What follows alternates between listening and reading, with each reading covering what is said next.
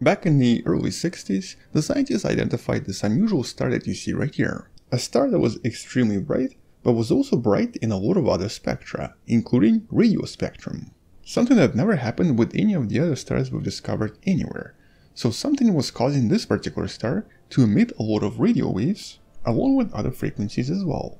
And so in 1963, these objects were officially named quasi-stellar objects. Not really a star, kinda like stars. Today we know them as quasars. Hello wonderful person, this is Anton, and in this video we're going to be discussing a few more things we've recently learned about quasars, including the first one ever discovered, answering some questions in regards to the formation of these objects, and also in regards to the most common feature they all have: the enormous astrophysical jets that can often be thousands if not millions of light years across, with some of the longest ones discovered so far, discussed in one of the videos in the description. But when it comes to the original observations of quasars, it didn't really take long to explain exactly what's going on here.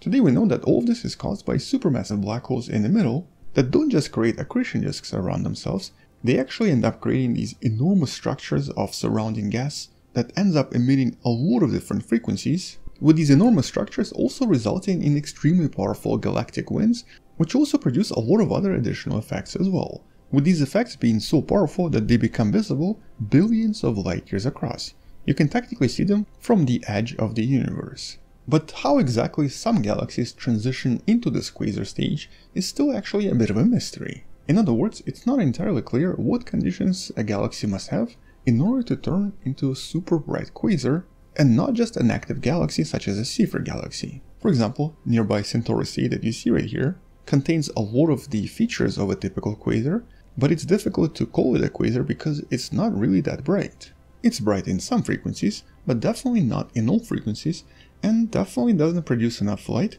to be qualified as a quasar. But obviously not all quasars are the same.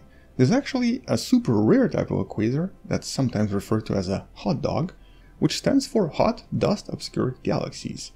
Essentially kinda like a quasar-like objects that also have quite a lot of gas around them, that often acts like a quasar but also extremely bright in the infrared spectrum. And these particular types of galaxies are also generally rare, approximately 1 in every 3,000, which implies that they actually don't last very long. And so some scientists actually think that a typical hot dog, or a dust-obscured galaxy, is kind of like a baby quasar. It's what quasars usually start as, before they become more developed, and before they start to produce a lot of light for millions of years. Here's an example of one of these hot dogs visible in the infrared, compared to a lot of other quasars that are not as visible and do not produce as much infrared light.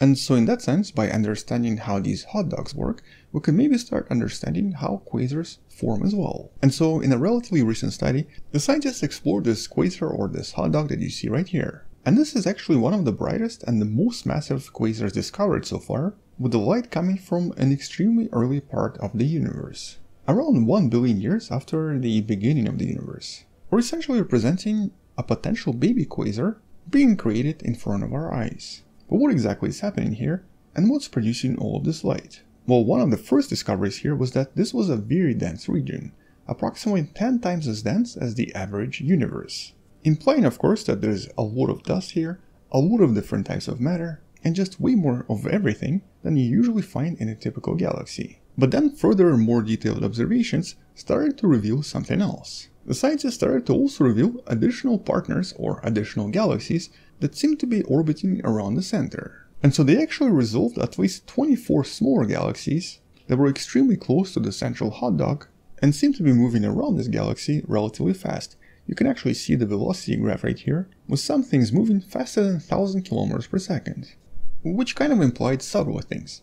First of all, it implied that this was an extremely active and very dense region with a lot of gas, a lot of galaxies, a lot of stars, a lot of everything really, just orbiting around a central region, with the central hot dog or the central galaxy not particularly being disturbed by this, but being fed by all of it. All of this gas inflowing into the central region would sort of serve as all of the material needed for the central massive black hole to then start emitting all of these powerful emissions visible from far away.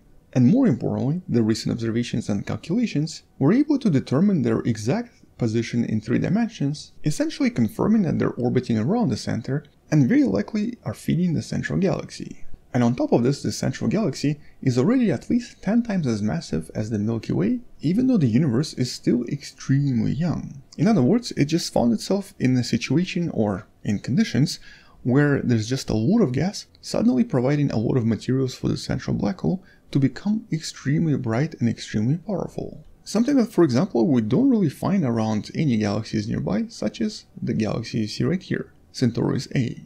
Implying that these quasars very likely involve major galactic collisions and mergers, and not just one or two, but possibly a dozen all at once, with all of this happening at an extremely high rate. Something that we definitely expect in the early universe, but something that's very uncommon in the more modern universe, and that's exactly why we don't really see a lot of quasars anymore. Although in this case, because the central galaxy is much more massive and much larger than its partners, it doesn't really get affected by it as much.